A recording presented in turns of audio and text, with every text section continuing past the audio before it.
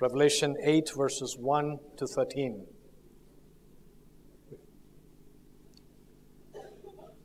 A brief word of prayer before we go into meditation of the Word of God. Father, we pray that each one of us, Lord, we bring our thoughts captive to Christ Jesus, so that, Lord, as you speak to us, it may not be human wisdom or human understanding, but your word, Father, that comes to each one of us, starting with me standing at the pulpit and each and every one of us, Father, that we will receive your word. Our hearts will be prepared grounds, good soil, so that that seed that we receive bears fruit in our lives, Father, and help us to not only be listeners of the word, but also to be doers of the word.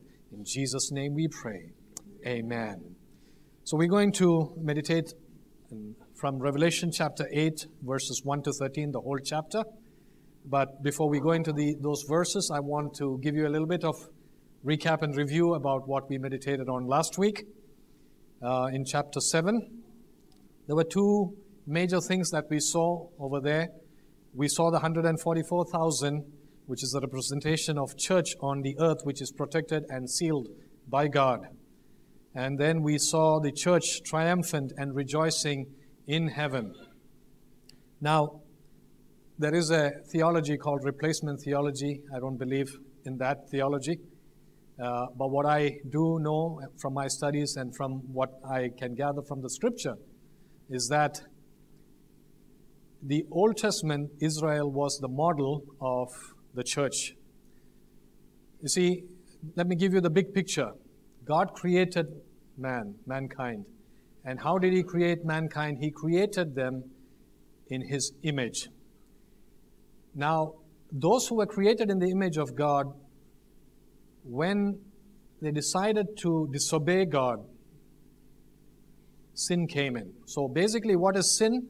Sin is rebelling against God, is rejecting God and His instructions and commands in our lives.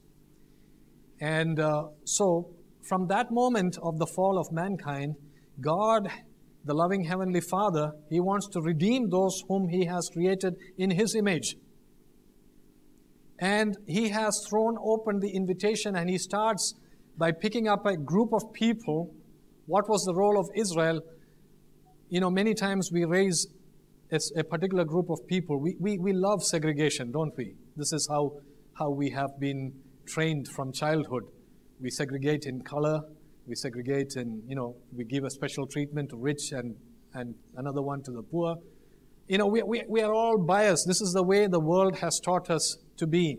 We judge people by races. We judge people by their looks, by what they wear and we judge people by appearances. But God, who is a loving Heavenly Father, He doesn't look at any of these. He doesn't have favoritism. What does He see? He sees mankind that is created in His image, who had a destiny of fellowship and walk with God, having fallen, and He hates that fallenness. He hates to see us in that state of fallenness. So that God, that loving Heavenly Father, from the date when mankind decided to rebel against God, He already had the plan how to restore mankind through His Son, Jesus Christ. So in the Old Testament, He takes this group of people called Israel. We also tend to put Israel on a pedestal, which is an injustice that we would do to Israel if we put them on a pedestal. I will share with some verses here.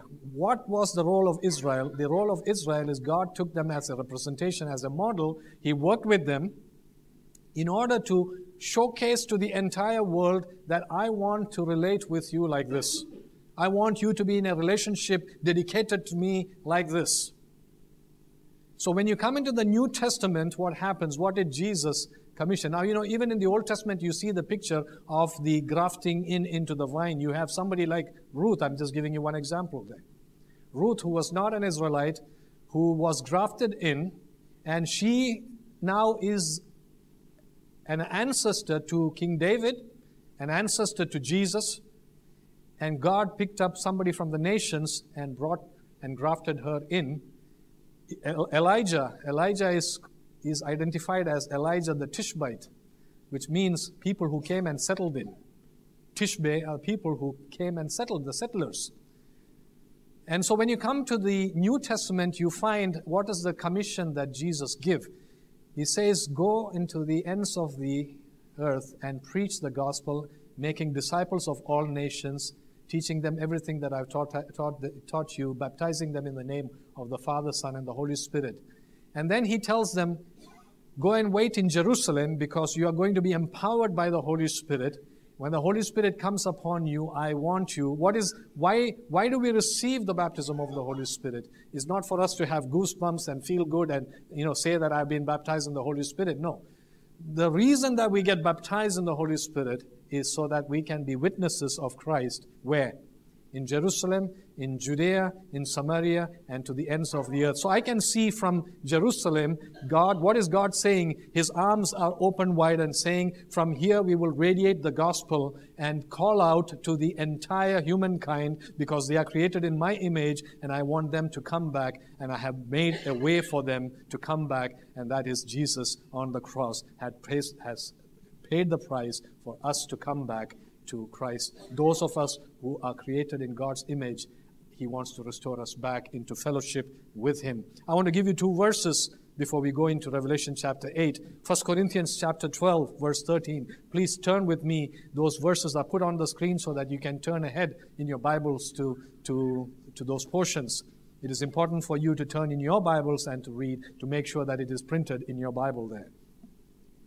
In 1 Corinthians chapter 12, verse 13, it says, for we were all baptized by one Spirit so as to form one body, whether Jews or Gentiles, slave or free, and we were all given the one Spirit to drink. So you can see how God's plan has brought the entire world together, not just one group of people. Galatians chapter 3, verses 23 to 29. Before the coming of this faith, we were held in custody under the law, locked up until the faith that was to come would be revealed. So the law was our guardian until Christ came, that we might be justified by faith. Now that this faith has come, we are no longer under a guardian. So in Christ Jesus, you are all children of God through faith. For all of you were baptized into Christ, have clothed yourself with Christ. There is neither Jew nor Gentile, neither slave nor free, nor is there male and female, for you are all one in Christ Jesus. If you belong to Christ, then you are Abraham's seed and heirs according to the promise. So that promise that was made to Abraham was not confined to one nation. It goes beyond the boundaries of nations, races, tribes. It is for each and every one of us. So in Revelation, as I told you, the whole book of Revelation is written in imagery, and it is written from a prison. It is coded in a way that the recipients will understand and those who are interceptors will not understand. And so it is very clear that though the tribes of Israel are mentioned there, this is talking about the church that is coming under the protection of God before the time of tribulation comes. And you see that church rejoicing in heaven in the future. After the period of tribulation, you find that this church is standing victorious in rejoicing in heaven. Let's read together Revelation chapter 8, verses 1 to 5. When he opened the seventh seal, there was silence in heaven for about half an hour. And I saw the 7 angels who stand before God, and 7 trumpets were given to them. Another angel who had a golden censer came and stood at the altar. He was given much incense to offer, with prayers of all God's people on the golden altar in front of the throne. The smoke of the incense, together with the prayers of God's people, went up before God from the angel's hand. Then the angel took the censer, filled it with fire from the altar, hurled it on the earth, and there came peals of thunder, rumblings, flashes, and lightning, and an earthquake. Silence. We see a half an hour silence. It's not literal half an hour, but it's a period of time of silence. And what you need to understand is that the scenario is like that of a court. The arguments and the case has been presented, and now you're waiting for the verdict of the judge. And so the whole courtroom is silence in suspense of this serious case. And what is the judge going to say? What is the jury and judge discussing? And what is the verdict going to be? So this is the scenario. The world is anticipating God moving in judgment, and so everybody is in awe and in suspense of what is going to happen. In Zechariah chapter 2, verse 13, "Be still before the Lord, all mankind, because He has roused Himself from His holy dwelling." See, God is an awesome, fearful God. He is an awe-inspiring God. So when He is about to to give His verdict, the whole earth is in suspense. What is God going to say? What is He going to say about me? How is He going to handle me in this situation? 7 angels may indicate a specific group of angels that are entrusted with a specific task of bringing forth the warning through the trumpets. They are given a trumpet each, and the trumpet is meant to give warnings. They are standing in the presence of God, which indicates that they are ready for service. They are ready to carry out the instruction that God is going to give them. The trumpet has various symbolisms attached with it in the Bible. In the Old Testament, the trumpet was used. Moses made 2 silver trumpets. It was used to assemble the people together, and then it was used to move people, to announce to them it is time to break camp and to move on. And so they would order themselves by tribes, and they would move as a column of tribes. It was used to announce war. It was used to announce warning to people that you are being attacked, sword is coming. And it was used to announce that let us go to war. And it was used when kings were being coronated. In the New Testament, and especially in this context here, in the book of Revelation, it is being used to announce the coming wrath of God upon a disobedient and rebellious world, upon people who will continue to harden their hearts and resist and rebel against God. Zephaniah chapter 1, verses 14 to 16. "The great day of the Lord is near and coming quickly. The cry on the day of the Lord is bitter. The mighty warrior shouts his battle cry. That day will be a day of wrath, a day of distress and anguish, a day of trouble and ruin, a day of darkness and gloom, a day of clouds and blackness, a day of trumpet and battle cry against the fortified cities and against the corner towers." So these trumpets, as I told you in the last few weeks, God is escalating these plagues, these calamities on earth. God is the one who is allowing it to happen. Why?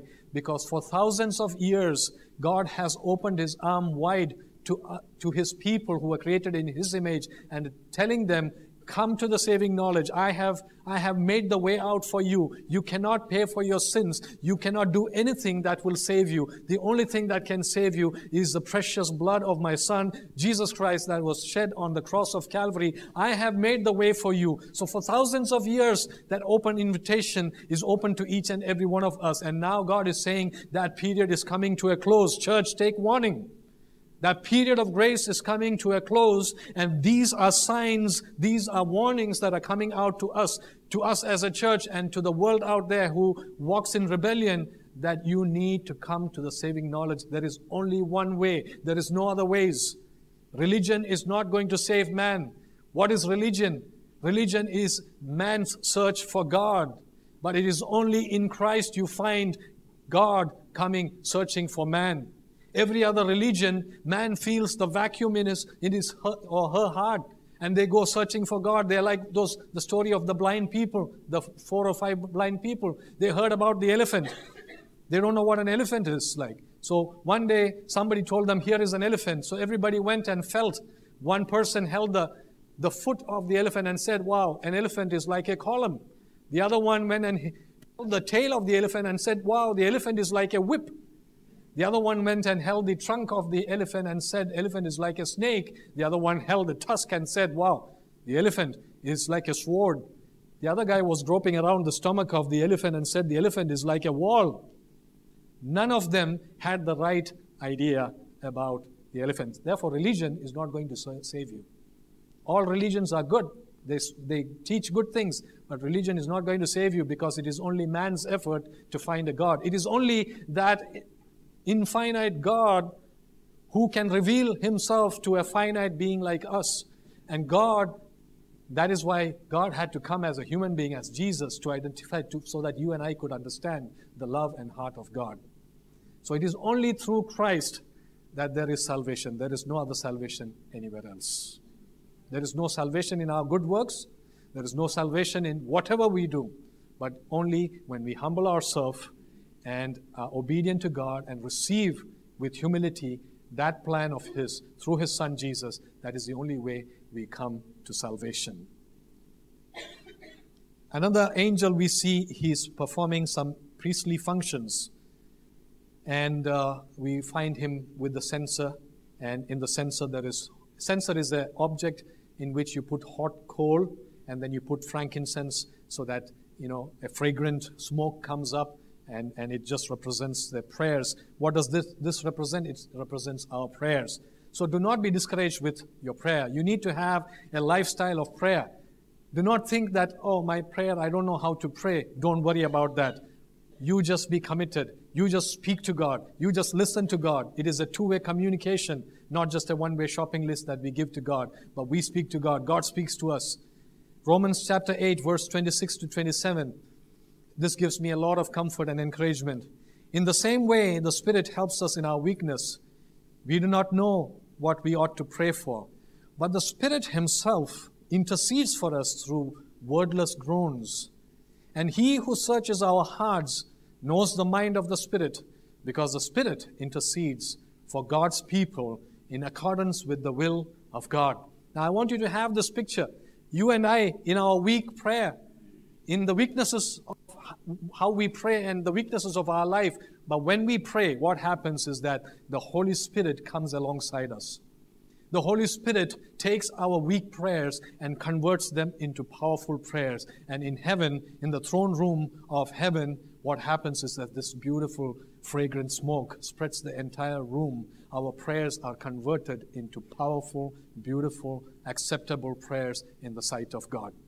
So I want to encourage you, my brothers and sisters, be people of prayer. Spend time in the presence of God in prayer. Have dedicated time to pray, and as the Bible teaches us, pray without ceasing. In all aspects of your life, acknowledge God, turn to God, ask Him, consult Him. We need to be people who are walking daily in that communion, in that communication with God. Amen? Then the intensity of the plague keeps increasing in each series. It goes from the seal to the trumpet to the bowl till the wrath of God is unleashed on a world of people who are still hardening their hearts against Him. Now, what is the purpose of the trumpet? I want you to please go home, write this down. Ezekiel chapter 33. Read the whole chapter.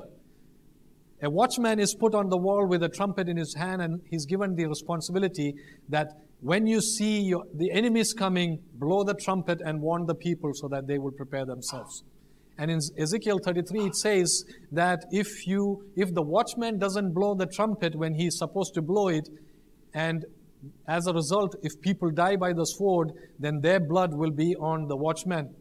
But if the watchman blows the trumpet and the people do not take heed, then they will die by the sword, but their blood will be upon themselves.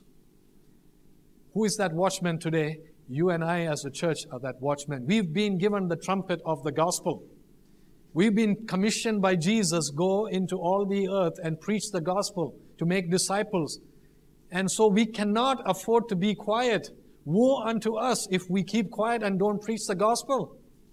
See, God expects you. Why has He put you in a place of work? Not for you to earn a living. That's a secondary reason. The primary reason is for you to preach the gospel there. God has put you in a family. Why? Because He wants you to preach the gospel there. He wants you to have a witness for Him over there. He has put you in a school that you are His ambassador in that school so that you preach the gospel there. How can you and I afford to keep quiet when God has entrusted us this heavy responsibility? If we don't blow the trumpet and warn, then destruction will come on the people who are supposed to receive the warning, but their blood will be accounted to us. I pray that none of us will be responsible. None of us should have blood on our hand of other people. Our job is to warn them about the open invitation from God to turn from wickedness to righteousness, from darkness to light, and to save yourself from the wrath that is coming, the wrath of God. We see a lot of parallels between these plagues that we are going to talk about. As each trumpet is blown, there is a plague that is unleashed, and you will find parallels to this in the plagues of Exodus, where in Egypt. The first trumpet is blown, and there is hail mixed with blood, and there is burning. And this is in parallel with the Egyptian plague in Exodus chapter 9, verse 13 to 35. I want you to please read this on your own. Write this down. In Joel chapter 2, verse 31, it talks about blood and fire. And the number 1/3 is not literal. It is talking about something that is done partial.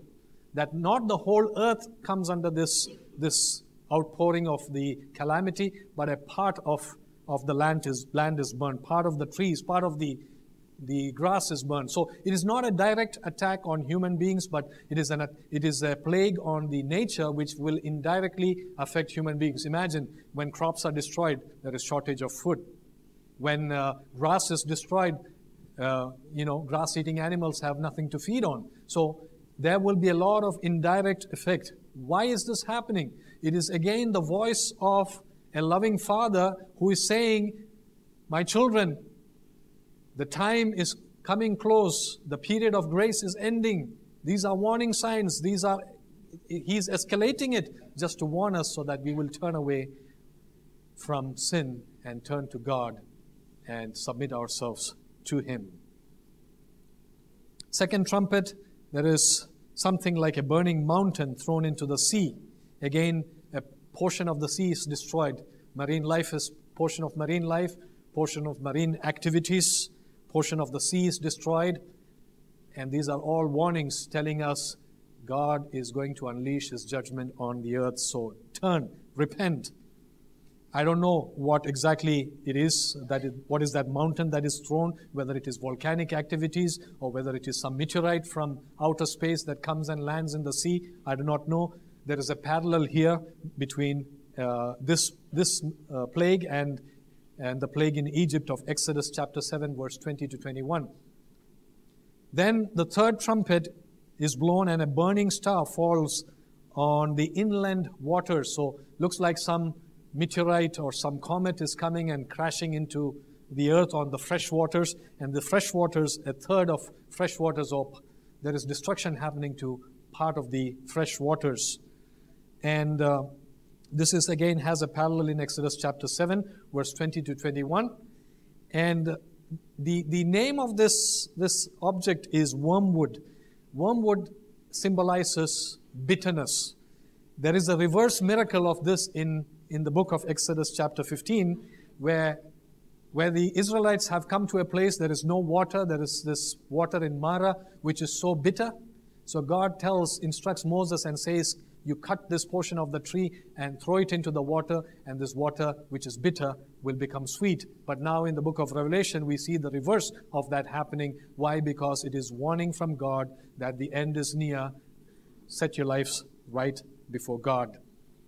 The mention of fire in the three trumpet plagues also corresponds to the priestly activity that the angel is doing. He took the incense, the burning coal, and he throws it out onto the earth, and there was peals of thunder, there was earthquake.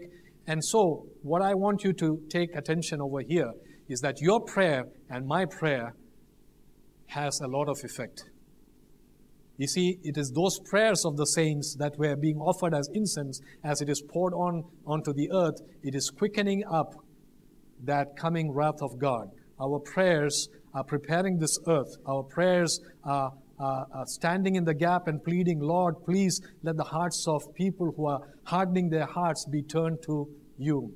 And that's your role and my role, to stand in the gap and to pray for a world that is walking in sin. And if we don't do that, that means we are not blowing the trumpet that has been given to us. We need to be people of prayer, of intercession, people who preach the word of God. Let's continue to now meditate in the portion which is verses 6 to 12, which we did not read. I'm just meditating from that. I want you to read that portion very carefully and on all of these plagues. And the fourth trumpet is blown, and the sun, moon, and stars are struck. This is a parallel to the ninth Egyptian plague in Exodus chapter 10, verses 21 to 23. Darkness symbolizes, in the Old Testament, darkness symbolizes judgment. Amos chapter 5, verse 18. Woe to you who long for the day of the Lord. Why do you long for the day of the Lord? That day will be darkness, not light. The day of the Lord is going to be a day that can never be compared with any other day. It is a spectacular event that we have never seen anything like that on earth till now. So it's a day that will inspire tremendous awe and fear in the hearts of each and every person. The whole creation will tremble and shake in His presence. In the New Testament, darkness is a symbol of demonic activities. Colossians 1:13, for He has rescued us from the dominion of darkness and brought us into the kingdom of the Son He loves. There is a lot of demonic activities going on the earth. You see, when a couple of days back you had this young 19-year-old man who went on a shooting spree and killed people in his school. How can a 19-year-old young man ruthlessly, in cold blood, decide to go on a killing rampage and kill people at random? This is nothing but demonic influence. So that means this young man has exposed his soul and heart to demonic realm, and it is only through demonic oppression that a person can do such a thing. How can an adult take a young child, a little innocent child, and violate and brutalize that child sexually? How can that happen unless that person is under the influence of a demonic force? It is not something that a sound-minded person can do. How can a sadist inflict pain on people and enjoy seeing people struggle in that pain? This is demonic activities. And these kind of activities happen when we expose ourselves to demonic activities. When you spend time on the screen watching pornography, you're exposing yourself to demonic activities. When you rebel and rebel against God and disobey God, you are exposing yourself to demonic activities. When you are unfaithful to your spouse and go and have a relationship with another person, you are exposing yourself to demonic activities and you're allowing demons to come and attack your marriage. Do you know why marriages are falling apart? It's because of these things. The manifestation may be happening here, but you have to go back in history to see where that seed of disobedience and rebellion was sown, where you exposed yourself and said, nobody else will see. Only I will know about it. There is a God in heaven who sees everything, and nothing will go unseen and nothing will go unaccounted. So take heed of warning. Set your life right before God. Demonic activities will keep increasing on earth. And the next chapter you will read that the plagues are going from this stage to the next stage now. Heavy demonic activities are being unleashed on earth, and it is going to be direct attack on people who have not received Jesus Christ as Lord and Savior. And this is the beauty of the 144,000 people that were seen as a symbol of the church that were being sealed, because the book of Romans chapter 8 tells us nothing can separate us from the love of God, nor angels, nor demons, nor life, nor death, nor heights, nor depths, nor sickness, nor death. The only person who can separate yourself from God's love is you yourself. And you need to be careful that you don't separate yourself from the love of God, because there is no demon. If you are sealed under that covering of God, you're under His covering, there is no demon who can come and inflict anything upon you. But the moment you walk away from God's covering, the moment you disobey Him, you are exposing yourself. You're coming out of that covering and you're endangering yourself to demonic attacks. So pray for your children. Pray for yourselves. Pray for your dear ones. We are living in a world that is going to get darker and darker moment by moment. But praise God, His seal of ownership is upon you and me. These demonic realms have no power over us. But you and I need to be careful that we don't expose ourselves to those demonic realms. Let us read the last verse together. As I watched, I heard an eagle that was flying in the midair, call out in a loud voice, woe, woe, woe to the inhabitants of the earth, because of the trumpet blast about to be sounded by the other 3 angels. So there are 3 more trumpets to be blown, and this eagle that is hovering in the air, what does that symbolize? It symbolizes that no one will have an excuse to say, I did not know. In the nature, God speaks through nature. In the Word of God, God speaks through the Word of God. God uses people to speak the Word of God. God uses spectacular events in the cosmic realm to speak to us. Nobody has an excuse to say, I did not know, I did not understand. Let me tell you this, church, we need to learn to draw the line somewhere. How can you go and celebrate and make merry in a party of Halloween? You know what Halloween means? How can you go and rejoice and have a party and merriment, rejoicing about witches and wizards and witchcraft? You are exposing yourself. You are exposing yourself to curse from the demonic realm. You are taking yourself from under the covering of God and exposing yourself by participating with occultic practices. Please don't go and get your hands read by any palmist. That is occult.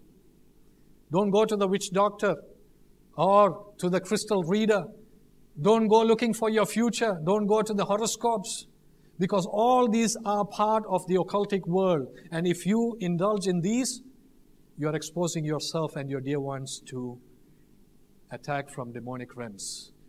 God has put enough information in the Bible about the future, and that is, you should be satisfied with that.